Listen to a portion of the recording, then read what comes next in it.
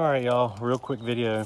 If y'all have a 2008 or through 2013 Toyota Highlander, this one is a 2009, and your rear hatch won't open with the button. I don't know if y'all can hear it beeping. It beeps twice, but it won't open. It'll do the same thing if you push the button up at the front. There's a couple of things that you need to check. Make sure that your glass is closed.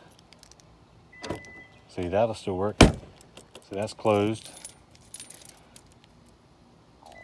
All right, still not working.